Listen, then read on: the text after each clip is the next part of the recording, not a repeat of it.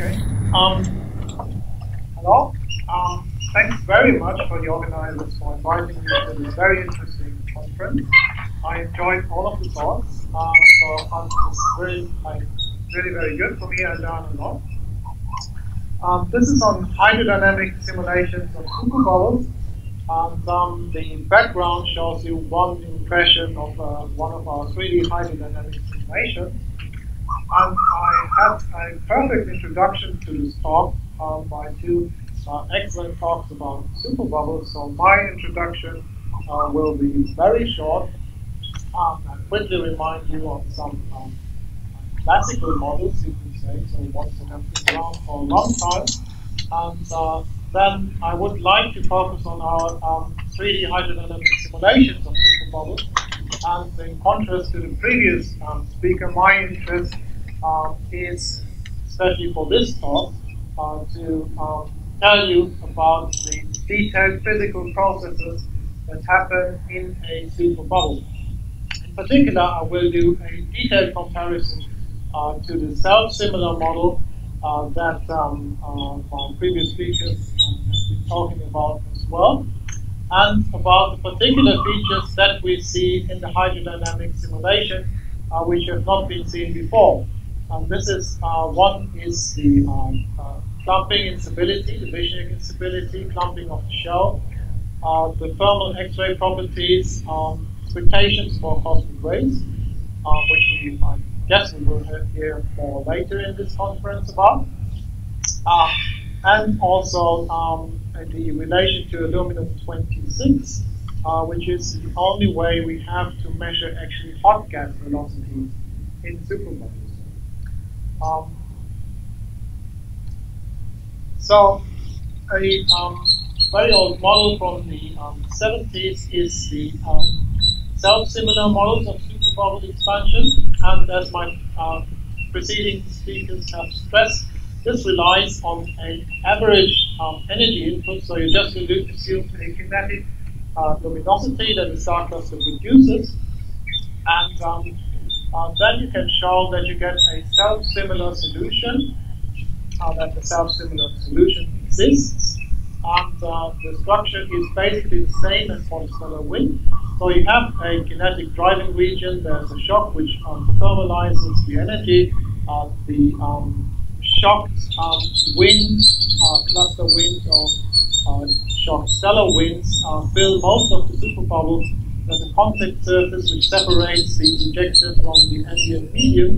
The ambient medium has a shock, a forward shock running into it. This is the region in this classical model where you have cooling. This also limits cooling. And the self-similar solution you get is here, so it's proportional to this kinetic luminosity you put in, to time to the power of 3/5, and inversely proportional to the density of 1/5, power of 1/5. And if you plug in reasonable numbers, then it has been shown that you can get a size which compares to the order of magnitude reasonably well to non-superbubbles, and these people have shown it. Superbubbles are so big that one of their characteristics is, of course, they become comparable to scale height. And this has been studied with numerical models in the 80s. This is from a paper of McLaughlin et al. 89. So you have a spherical driver region in a stratified disk. We have seen this much better. The superbubble breaks out, and there's a comparison to a thin shell approximation for which you don't need hydrodynamic simulation, but just evolve the shell surface according to the pressure. When the superbubble breaks out, it accelerates the shell. You get Rayleigh-Taylor instabilities, and you expect actually in an exponential atmosphere that the shell dissolves and the clumps fall back. And I think that's what we've seen in much more sophisticated simulations in the previous talk. So let's go to 3D simulations of superbubbles, and these ones I do in a homogeneous atmosphere, and since I will be talking quite a bit about it, I give you some details about how we set up these simulations. We solved the equations of hydrodynamics in 3D with a parallel AMR code, AMR in this case. The equations for mass conservation get an input for mass loading in the driving regions for the winds. The conservation of energy equation is modified or contains a term due to photoelectric heating and cooling due to atomic and molecular cooling processes down to 10K. And there's an energy input of stars, and for both we have input from stellar models. In this case, these are non-rotating stars from the Geneva models. This is a typical energy input curve, and there's similar curves for mass input. So this is energy in supernova units, so this is one supernova unit. 60 solar mass during its all-star wind phase injects about 1.5 supernova units, so more than the supernova, as we have heard in the and then there's a world brigade phase, which also injects a significant amount of energy. And then on top of this, there's the supernova energy. And this is similar for the other stars, of course, but for lower mass, also massive stars, the supernova energy actually dominates. So this we inject in the following setup. We have a 400 parsec cube box, and we do different resolutions. The best resolution we get to is half parsec.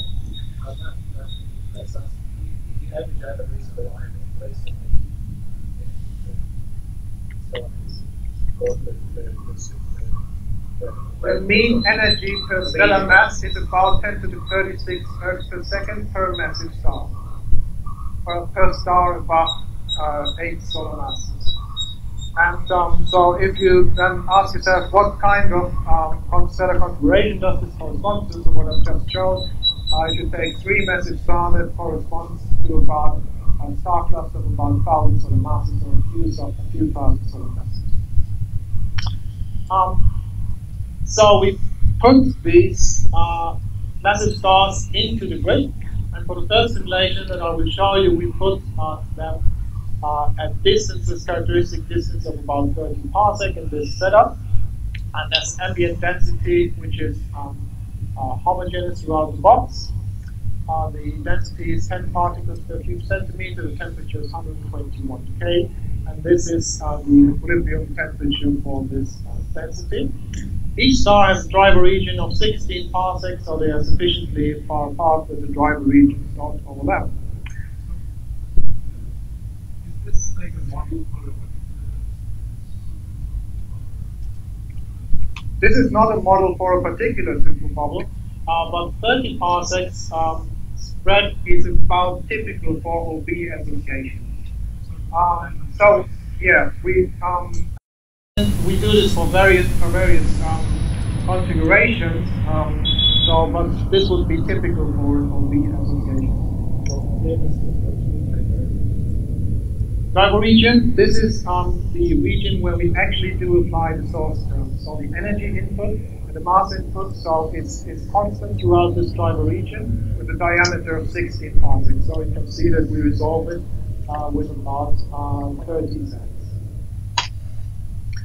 So this is how the simulations look like.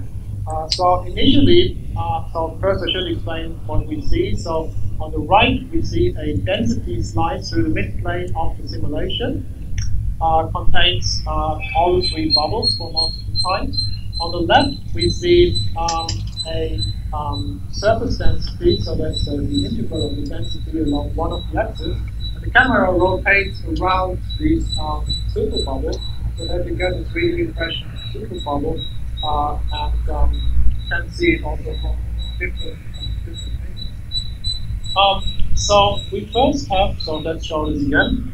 So this first gives us individual bubbles.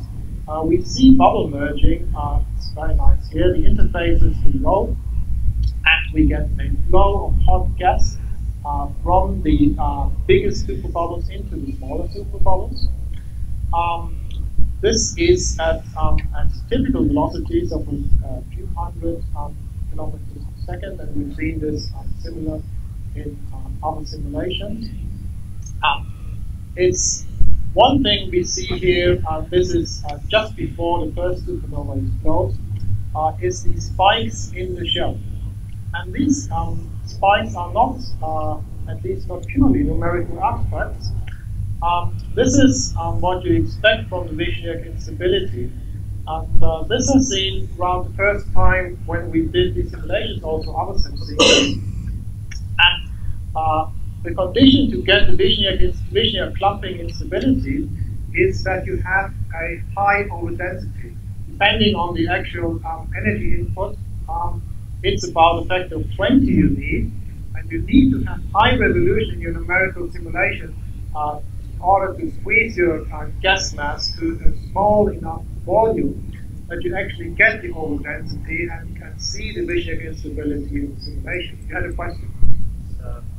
In the previous slide, when you say that the driver region is 60 parsec, and you are injecting the supernova, the stellar energy within that 60 parsec, do you add that energy on top of the background density, or do you evacuate the region before? No, we just add the energy and the density to what is already there, which is for a short time probably a bad idea. So it gives probably for a short time an unrealistic situation. But actually, the drive, as soon as you add energy there, the driver region dominates their immediate surroundings. So after a very short time, you have only the mass that you inject actually in the driver region, and it spreads out from there. My worry was that when you add energy to such high density object, you're going to lose energy because of the radiation cooling initiative within the driver region. Absolutely. So that what fraction is it? Yeah, that is a very small fraction. We can see this in curves later. But if you look at the initial distribution of the bubbles, you can see this a little bit here. So by now, 1 million years, this has actually completely relaxed to the asymptotic solution. And we're simulating this. So, so sorry, I want to. This is the end of the. This is just before supernova 1. So now you have to watch very quickly, because now the supernova comes and the evolution is very quick. So what will happen is that the supernova will actually, the supernova shockwave will plow through this superbubble and accelerate the shell here.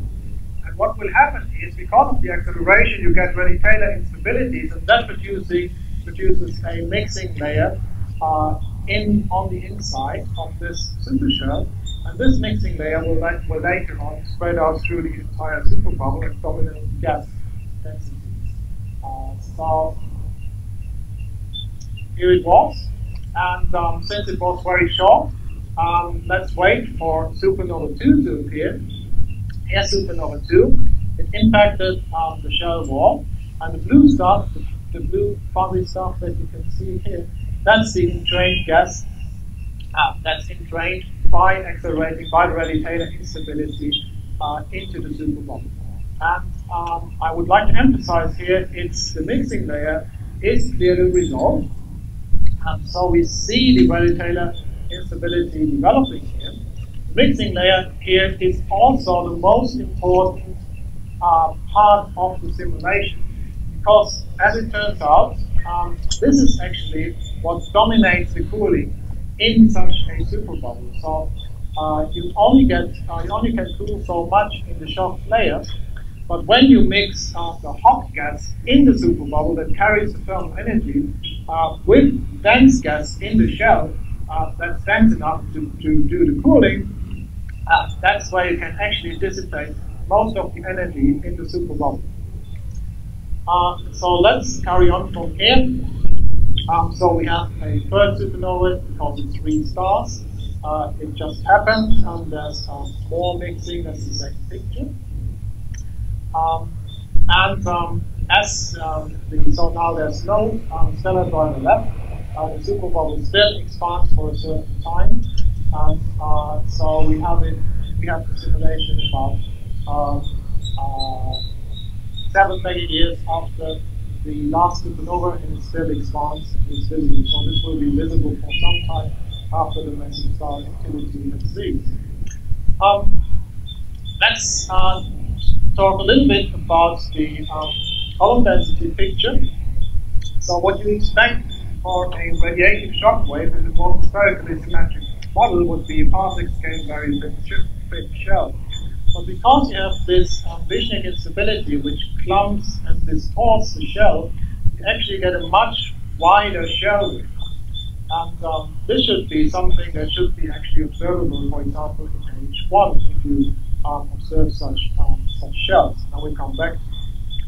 So I've said that the dissipation in the mixing layer is really strong. So how strong is it actually? This is a track of energy over time. The solid curve is the input energy for this simulation, and the dotted curve here is the energy that we measure in the simulation. The difference is what has been radiated away by cooling, and mainly in the mixing layer.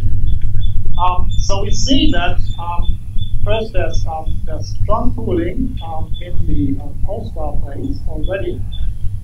Whenever a supernova comes, we first get an energy input according to what we put in the supernova, but then the energy declines on a time scale of about something like 100,000 years, few 100,000 years for the later supernova. This plot here shows the ratio of energy of the two curves here. So what's the fraction of energy that we retain in the simulation? There's a feature here in the first mega year, which is related to how we set up the simulation. After each supernova, we get to a high fraction, but then we go down to a few percent in each case here, with a longer energy decay time for bigger superbubbles.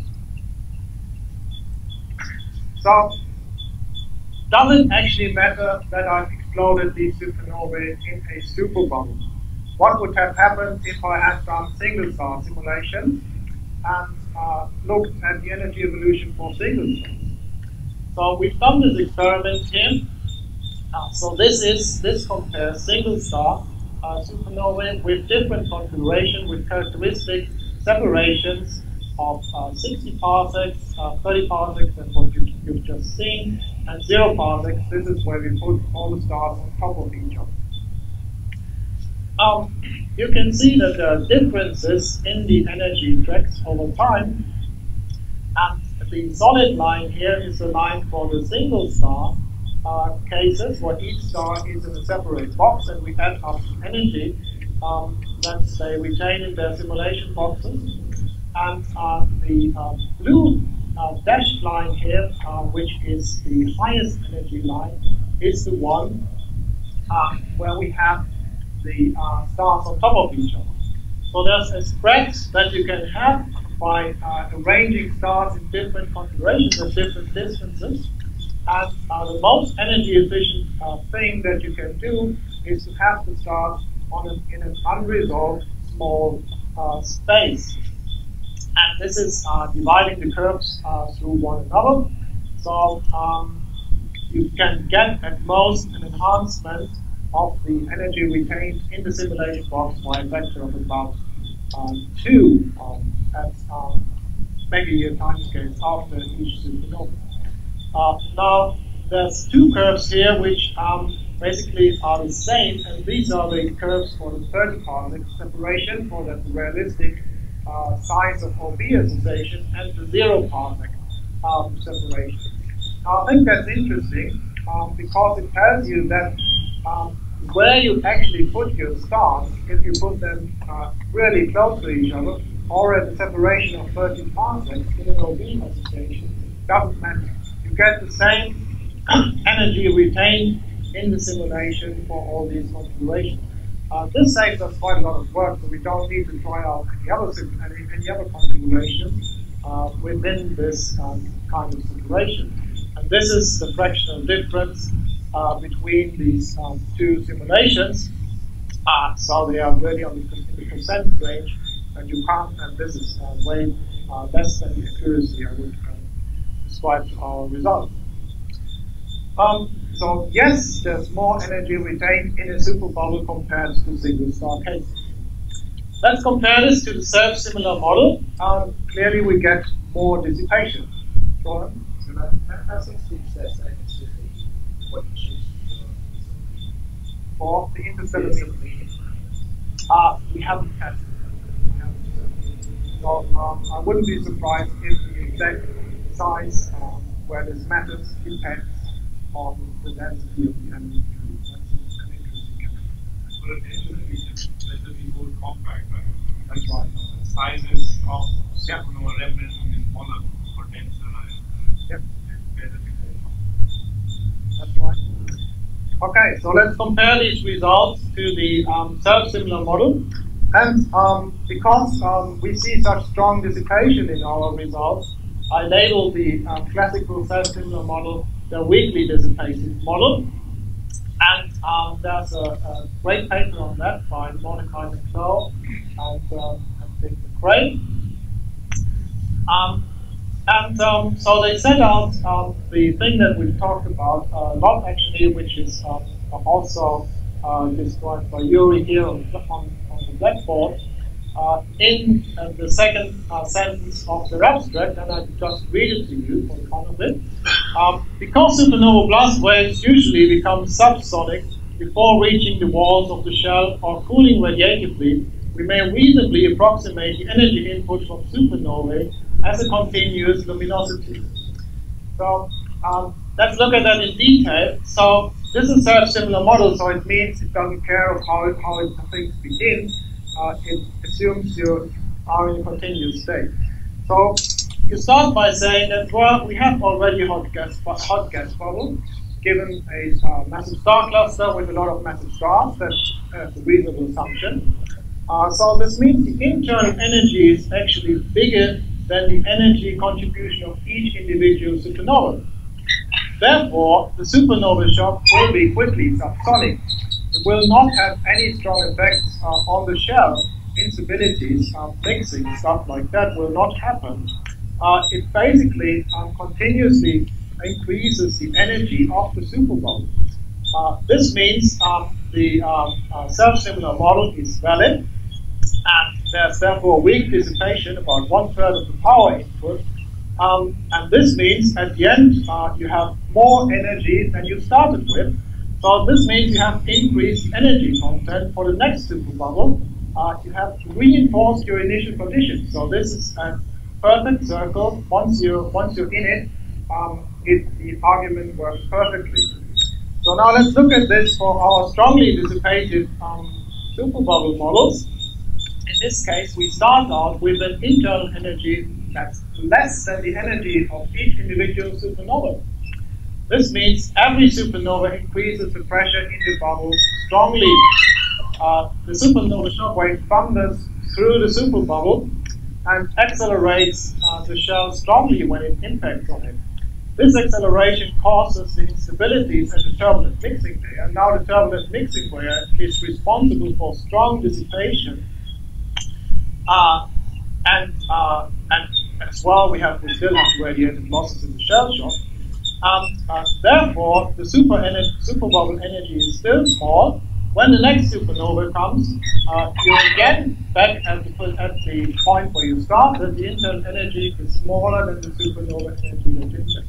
So both are perfect circular arguments, and you somehow need to establish the initial conditions to decide what's true. So here is a reminder of our energy curve. What does it mean for the bubble sizes? Is it significant? Yes, it is significant. So for the weakly dissipated model, you get 90% of the elevated radius. That's a self-similar model. For our model, this is a comparison of radius over time. So you see that you still get the T to 3/5 law that's preserved, as Yuri also has mentioned for his simulations. This is the case for no dissipation analytic model, and the crosses are from our simulation, and if you do the ratio, you get on average something like 62%. So this is a significant reduction of the radius of the superbubble in these simulations. And if you remember what Sally has said in her talk, I think this agrees better with observation. So at least it goes some way towards solving the whole problem. So what happens when you vary the conditions, and people have done simulations. There's one in the previous talk. We have seen the work by Brazilian Louis Beeman, and so they vary the supernova frequency. So our simulations are appropriate for a 10 to the 3 solar mass cluster, and they have increased the supernova frequency towards basically the equivalent of a 10 to the 6 solar mass cluster. So the blue, green, and red lines are for increasing supernova frequency. They don't have the winds here, but overall the results are similar. So during 10 to the 6 years about, you go down to about 10% of the input energy, which is about what we get after 10 to the 6 years.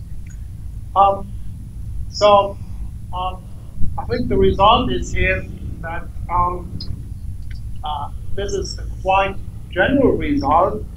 So even if the supernova actually these energy decline curves, even when they overlap, there's still this strong dissipation.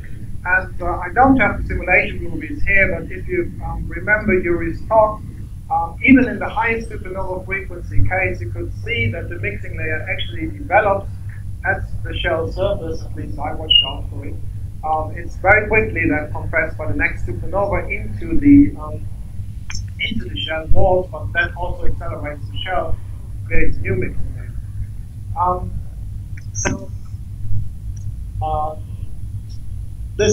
I think this is a fairly general result, therefore. So what about galactic winds? So one thing that puzzled me when I had these results was, okay, we get a very low fraction of retained energy in our superbubble simulation. What happens if you scale it up? You have a lot of star clusters, and you produce a galactic wind. People who study galactic winds tell me that you need more than 10% of the supernova energy produced in order to drive the galactic wind. And the conclusion I draw from this is that this picture, where you have lots of superbubbles interacting at the time of observation in the center, in the starburst core of such a galactic wind, is clearly wrong. So the picture must be that if there's a shell or superbubble structure at all, then the shell must be on a much larger scale if it's there at all. And what happens is, I believe, that this is a time scale where the wind is going for more than 10 million years. So all the interaction and shell expansion has already happened. The shell, if there is one, has left the galaxy. And if dissipation happens, then it will happen when this material interacts with the shell out here. And this efficiency of 10% that we get is not relevant for starburst cores where the clusters will be naked, so to say. They are no longer embedded. They no longer have shells in there that interact with dissipate energy. Okay, there's caveats for these results, and I think the most important worry is the resolution dependence. So we studied the resolution dependence in our paper in 2013. So these curves are different curves so energy tracks for different resolutions, so increasing the resolution by a factor of 2-3 times. And if you sit in the front row, you see the differences between these lines. If you see the back row, focus on this plot. This is a high-res over low-res fraction, and it goes from 1 to 1.6. and it shows that at the end of the simulation, you get for a factor of 4 increase in resolution, you get a factor of 60% more energy retained in the simulation. So I think this is a valid criticism, and the paper by Gentry et al., which has just appeared on AstroPH, and they have a Gaussian pulse, so they can increase the resolution in the mixing layer, so that's probably better. They reach although they only reach a resolution of about 1 parsec. They do it for the hydrodynamic case, for the MHD case. Here are their energy tracks, and they are still resolution dependent. So they basically see the same effect as we do. There is a resolution dependence, and it goes in the way that the better you resolve, the more energy you retain in the simulation. So you go towards the original simulation. So this is a real worry, so I think this needs to be done better to get more security here. Additionally, we are limited by physics. As Sally has shown, there will be photoionization layers, which will actually change the structure of the superbubble, exactly of the mixing layer. And these are additional effects that come into play. So this is the model that we have, and I think we can only compare it to simulation, to observations, and try to do better models in the future. Okay, so one interesting feature about the simulations is the visual clumping instability. So I'm now going to a few things in order to demonstrate what our simulations actually show, and try to compare it to observations. So the shells clump, and we have much bigger radii. How does that compare? Much bigger thickness of the shells. So how does that compare to observations? I would like to bring a few observations here. So this is again the column density of one of our simulations. And so the characteristic thing is that in the column density, you see clumps near the shell wall. You see a thick shell, and probably if you can't resolve it well, you only see a thicker shell that you would expect from a cooling wind shaft. And this is a Rosetta Nebula, a superbubble with the star cluster here. There's an optical image. And okay, I don't think we understand that completely. It goes into a nebulous structure here. But we see, if you focus on these black lanes here and these linear structure here, I think we see some of the filamentary structure that we expect from the vision instability in this case. If we look at this superbubble, I think it's in LMC or SMC.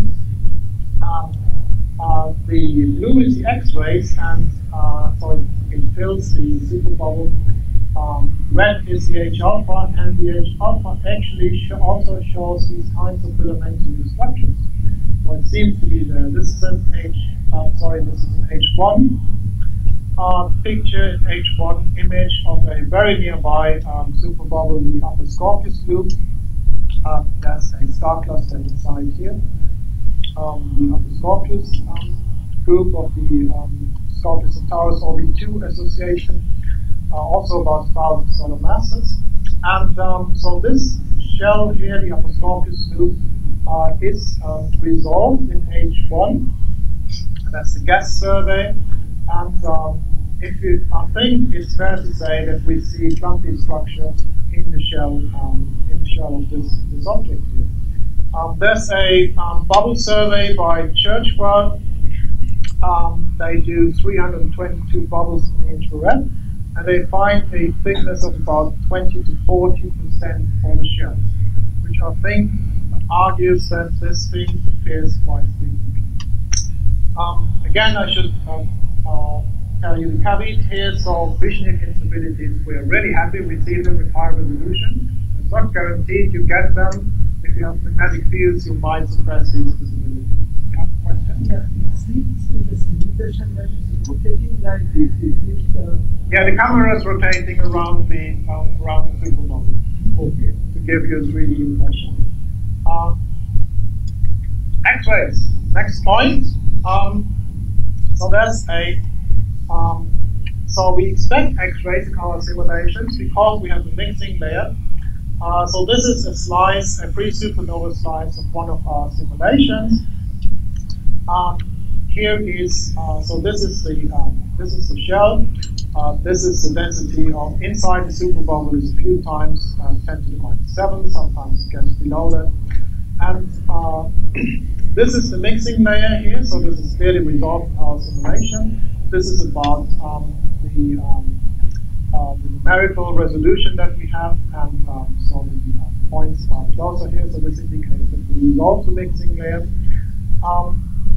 And this line here is this conduction solution from McRae and McClone 1988, and you can see that when the density gets significant, this is much smaller width compared to the mixing layer that we get here. So I think it's the correct conclusion is that in this case that we simulate the dynamical mixing induced by the instabilities dominates. We get about a factor of 10 enhancements, and that's important for X-rays, because if you run a shock wave in this kind of density, it will produce hot gas, and that be very faint that you hardly can see in X-rays. If you run your shock into the dense shell, then it will slow down quickly and it will not produce X-rays. But if you run your shock into such a mixing layer, that's ideal for producing X-rays. And that's also a clear distinction between these two models, the weakly and the strongly dissipated models. So if you want, in this framework, if you want to produce X-rays, you need to involve a photoionized layer. That's fine. There will be a photoionized layer. And you need to explode your supernova very close to the shell surface, because, as we said, the shock in such a superbubble will turn subsonic very quickly. So before it does that, it needs to reach the shell wall. That's why it needs to do it off center, very close to the shell wall, and then you get X-rays and some part of the shell. Not so in our models. We can get X-rays everywhere. In particular, we can get shell structure. That's because the bubble energy is low and we get a shock. So we did the X-ray analysis of our simulations. We used Nickel models for the X-ray, so these are plasma emission models that you can get from the X-spec code used for analysis of X-ray data very widely. And we used spectra from that code in steps of delta KT of 0.1 keV. Folded that with our simulation data. This gives us the spectra here. So this goes from 0.1 to 20 keV. And this is a logarithmic scale here. And so the first spectrum is the black one here. That's what we get in the first Wolf-Rayet phase. So this is a fairly faint X-ray spectrum everywhere. When the first supernova is produced and the shock has not yet reached the shell wall, is somewhere within the superbubble, we first get an enhancement of the hard X-rays. It's by about a factor of 10, but this is still quite faint, so I'm not sure if that's possible to detect that. But when the shock actually interacts with the mixing layer near the shell walls, we get a strong boost in X-rays all over the spectrum, especially in soft X-rays, by a factor of about 100. And I think this clearly nicely demonstrates what Sally has said in her talk, that you expect that superbubbles, once they have a supernova, actually get X-ray flight. That's what we see in the simulation. So here's an evolution of the X-ray properties. I show here gas in different temperature ranges. Here's a spectrum. This is 0.01 to 1 keV gas. This is 1 to 2 keV gas. This is 2 to 4 keV gas. This is 4 to 10 keV gas. This is the column density of all gas.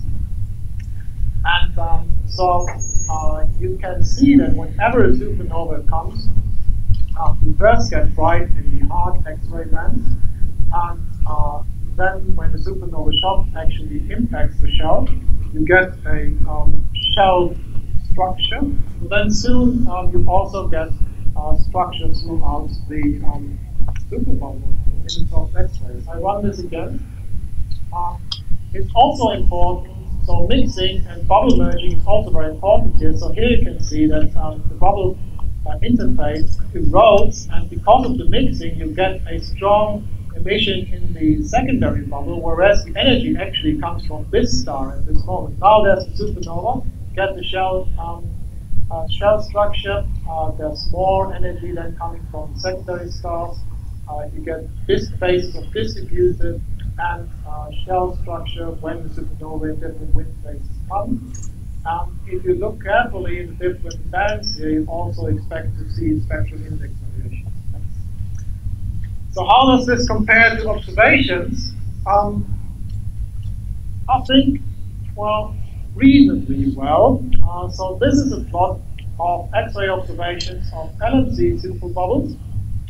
This is luminosity, this is temperature, and the blue crosses here are the positions of this sample of superbubbles for one assumption on the absorbing hydrogen column, and the red stars are the same superbubbles for another assumption of the absorbing hydrogen column, which is also reasonable. So you can see there are strong differences. I picked out a particular superbubble, so these 2 points correspond to each other, so this gives you a feel of the uncertainty here. And this point here, which I connected to this one, is a new analysis with Hickson and Newton, which is also completely different. And the difficulty here is, of course, you have a multi-temperature structure. At least that would correspond very nicely to our simulations. And this makes the analysis difficult, and certainly spectral capability, as we have with X-ray and Newton, makes it even better. So luminosities that you get are in the range of 10 to the 35 to 10 to the 37 for these X-ray bright, that's Hertz per second for these X-ray bright superbubbles. That's about the luminosity that we can also get. Temperatures are mostly below 1 keV. I think we can also say that we get that. And okay, if you look in detail, so the tracks are clockwise, I believe. I think I said it on the slide somewhere. Now it's anti-clockwise, sorry, it goes this way around.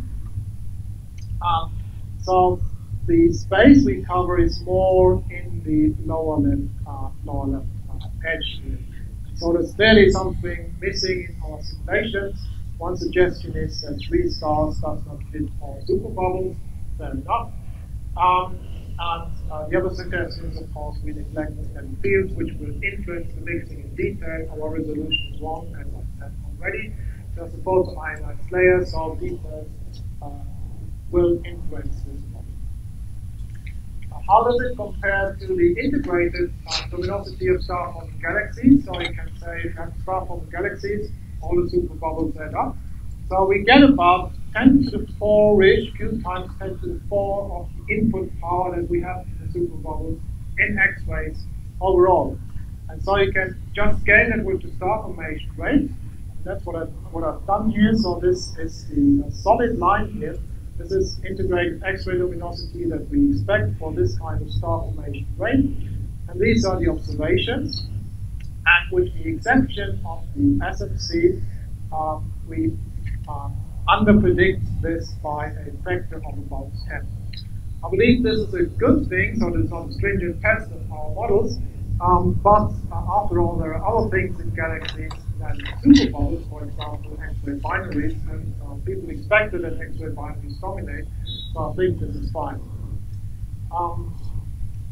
We can compare it to detailed superbubble observations. So this is the Orion Readiness superbubble, and this is H alpha here. So this is the region that Sally showed before. This is the entire superbubble, and this is the corresponding X-ray image in 2 bands. So in the soft band, you see a strong enhancement towards the shell boundary, So this is quite consistent with actually entrainment and instabilities happening there and shocking, as we've seen in simulations. The hard X-rays are different, so it would also be consistent with global oscillations in the superbubbles, which we also see in the simulations. So that the supernova shockwave might have reached this thing here, then oscillated back, and so you get different adiabatic compressions, which lead to different spectral indices in different parts of the superbubble. Now, X-rays correlate with shell velocity. This is also a result from study, actually. So X-ray bright superbubbles tend to be faster. And I want to remark here, but Sally has already done it, that it would be very nice to have a larger sample here that actually confirms this. But nevertheless, there is a trend that X-ray bright superbubbles tend to have faster shells. So let's look at that in our simulations. So this is the shell velocity over time from 3 to 10 megayears, and the color of the symbol here gives you the X-ray luminosity with the red stuff being brightest, and this is for comparison some LMC superbubbles. This is what you expect from the self-similar model that I've shown a few times. And so clearly you see that the X-ray emissivity is correlated with an acceleration of the shell. So as soon as the shell accelerates, you get mixing, and actually you produce the phase that is bright in X-rays. This happens for each and every of the three supernovas we have. This is quite in good agreement with observations. Cosmic rays. So there's also a difference between the two models regarding cosmic rays. We expect strong shocks in the superbubbles. This means in our strongly dissipated model, we expect cosmic ray acceleration in superbubbles, which is not generally the case, or at least more difficult in the weakly dissipated model. So here's a high energy image of 30 Doradus C, which this nice paper in Science from the Hess collaboration identified as a TeV emitter. And the color that you see are non-thermal X-rays. I talked about thermal X-rays so far. Sometimes the non-thermal X-rays seem to dominate. We don't have cosmic rays in our simulations. Some other people do. For example, this nice paper here. Okay, for some conditions, currently shock acceleration dominates. This TeV emission here requires shocks of about 3,000 kilometers a second, with a low density medium like 5 times 10 to the minus 4, if you believe the electronic model. And this actually agrees with the conditions that we predict in superbubbles. So it's actually, if you believe the electronic model, it's a nice test of the density of superbubbles. So last point, aluminum 26. 2 minutes is too short for that, but I would like to give you a case of that. So it's a radioactive trace element that's produced in massive scale, and it traces hot gas flows. So it's injected in would-be winds and supernovae. We can measure the velocity because it has a radioactive decay line at 1.8 MeV, which you can resolve with integral. So this is the galaxy map of the aluminum 26, and for this inner galaxy part, we can measure velocities. Here they are, and what you see is a rotation in the expected sense. The only thing is that actually the velocity that you get is much faster, so it's about 300 kilometers per second maximum velocity than velocity of other gas traces. So how do you explain that? There's a hot gas in the Milky Way which is much faster than all the other gas phases. I believe it's a good case to assume that this has something to do with superbubbles, because that's what you get from merging superbubbles when the hot gas streams from one superbubble into the other. We've done a detailed model which I have no time to explain, but in essence it works like this. Assume, like in this galaxy, you have big superbubbles in front of the sun at the spiral arm, The superbubbles are on one side of the spiral arm, the dense gases on the other side. You get the star formation, the superbubbles appear, they all blow out into these big superbubbles, and this gives you a preferred velocity component of the at the spiral arm of the order of the sound speed in the superbubbles, which would be consistent with this number here, and this could explain this observation. So my conclusions. I've talked a lot about the details of the hydro simulations. I think we can say that they are distinctly different than the self-similar model that was in the literature before. In particular, we get much stronger dissipation because of the mixing layer. That's the main thing here. Therefore, the superbubbles get smaller. Probably it's a significant contribution towards the power problem. We get clumpy thick shells, which I believe are at least sometimes seen in the observations of the filaments there. We get a strong soft X-ray emission, which I believe is in good agreement with observations. Get periodic shell acceleration correlated with X-rays. Strong shocks inside superbubbles, which might produce cosmic rays. So I think this is, Sally had a point here that this might actually be very important. We get bubble merging with hot gas flows at typically a few hundred kilometers a second, which might be important to explain the 26 laws. Thank you.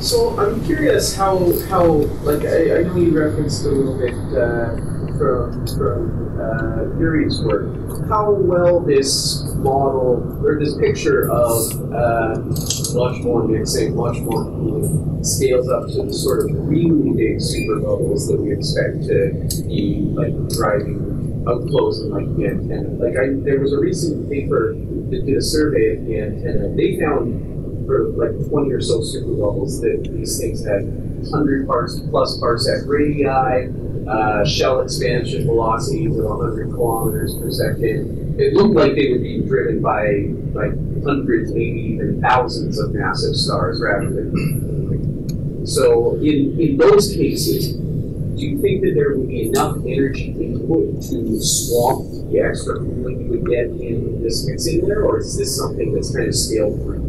So currently it seems to be scaled through to very high supernova densities. That's what I get from this paper. Especially. So I think this is a prediction, and I haven't seen the supernovas, but I think one definitely should try to compare the energy that you expect from the star formation to the bubble sizes and velocities. Yeah, because I mean, if this is the case that you only retain 1% of your energy, then you're not talking about star clusters with 1,000 masses. You're talking about star clusters with tens, maybe hundreds of thousands of massive stars, and that's getting a little on the extreme side.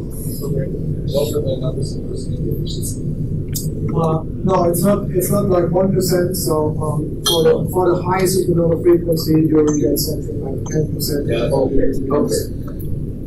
But that could depend on the density. That would depend on the density. Yeah, I was thinking that's a weak effect. That's good. Yeah. So all these similarities, like when related to this year, are dependent. If you are seeing it in simulations, dependent on the coordinates that you choose. So how in this case, like you have shown that the thickness X emission is actually coming from the mixing layer, and how is it affected if all these things are affected if you don't choose it for a Cartesian coordinate and rather choose something else? Yeah, so that's an important point that I didn't go into detail. So let's bring up some pictures. So this is how it looks like. This is how our jumps look like. And the seeding of the visual jumping instability is here by the grid size. This is clear. So we expect the effect to be there analytically to check. But the actual seeding is by the grid scale. And people have done different simulations where, with, for example, with a spherical grid, where they've done explicit seeding on certain scales. And I would say the result is generally similar. So they see the development of the instabilities, or you can, of course, emphasize different scales if you see different scales. This is true. Go ahead and hear it. So I had a question related to this. So this instability structures, like how long they can survive, and what is the typical mass scale of those structures? Can stars form over there? Those instability tiny structures? Yes. So the question was, how long do these structures survive, and is this relevant for star formation? I think the answer is they survive reasonably long. So this is they survive over 15 million years in our simulation, which is a relevant time scale for star formation. We get clumps here if you look not at filaments, but at, let's say, big some roundish clumps. In this simulation, with this particular setup, we get, which is I think not too unrealistic for star forming region, you get some sizes of about 100 solar masses. So you could, in principle, even form a flat order star, which I don't believe you could in principle form very massive stars. But the clumps, these clumps would be genes unstable. We don't have self-gravity in the simulation, but we can show that temperature tends to be of order between 10 to 20 Kelvin, and there would be genes unstable, and therefore I would expect star formation. And this is also seen in larger scale simulations of superbubbles. I didn't have time to go to them, but I happen to have a nice slide.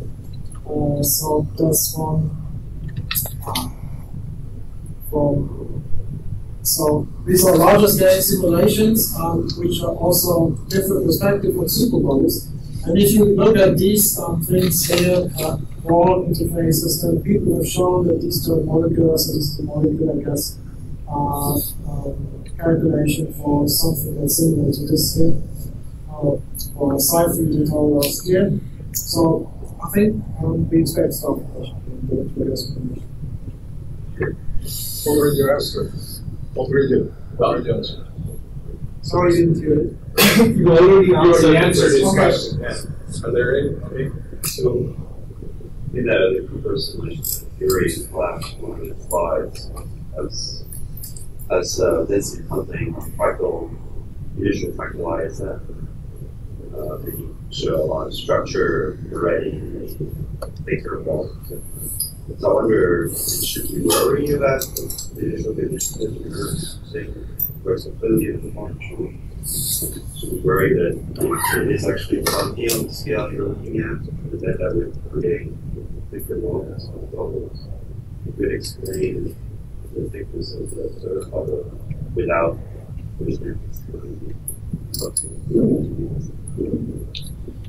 Yeah, you could have a contrived situation where the cloud is, for example, spherical. It has a density structure that looks like filamentary already, and then you expand your superbubble into it, and you get the same result. If you're in the center of the cloud. Yeah, if you're in the center of the cloud. And then the NGNISM is clunky on small scale. You explode your object, and then it has probably this clunky ISM, but you get naturally, I would think, a structure bubble, which might explain some of the structure we actually observe without additional. Yeah, well, if you look at the, I think it looks pronounced a bit, but if you look at the Rogers guitar simulations, we study exactly this. So you get a standard structure with all these filaments radially going outwards, and I actually don't get much impression of the shell in that situation. Whereas, I mean, if I look at some superbubble shells, I get a clearer impression of the shell, if I didn't get a clearer impression of the shell, I don't think you can explain that with just randomly on the wide radius, so that just determine that we at least for the Like they should talk about the big structures. Yeah, so for example, the one that I've shown you, which is so let's suppose we look at this one, so this H1 structure. So if I get you correctly, then I would have, in order to explain that with V-shaped medium, so I can't take all the clumps in here, so otherwise I would see filaments that go out even from here. I would have to put them here. The rosette, yeah, definitely. That looks much more like V-shaped medium. That's the point I was trying to make. That's on small scales. This is first of all, it's what, 10 to 20 degrees out of the plane, to be honest. It's 10 to 15, 20 degrees across. That's a really big structure. The initial turn of motions, just going up into it. It's the atmosphere above. It's a bit bigger. It's also close. It's about 50 parsecs diameter. Yeah, it's smaller. That one's also probably more the actual rosette. The fact that there is a diversity means that the aqueous medium has to play something. There's a big diversity in the field. My impression has been lots of people have done simulations similar to this, and some people go with skirt. I would have thought it made a big difference if I could get them how they pushed it. Yeah. It's now 1:02, so I guess we should thank this morning's speakers again.